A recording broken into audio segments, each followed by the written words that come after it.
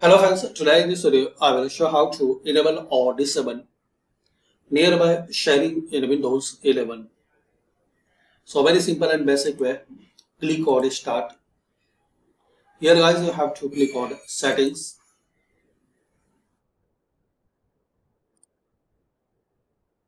In settings guys you have to click on nearby sharing.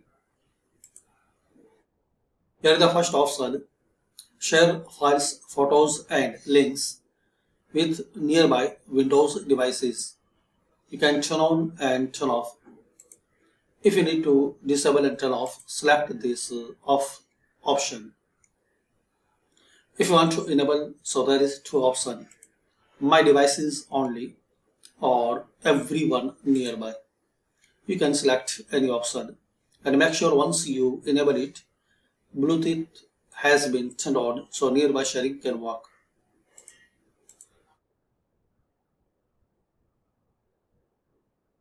Turn on Bluetooth and send your file with nearby devices, and if you want to disable, so select this option.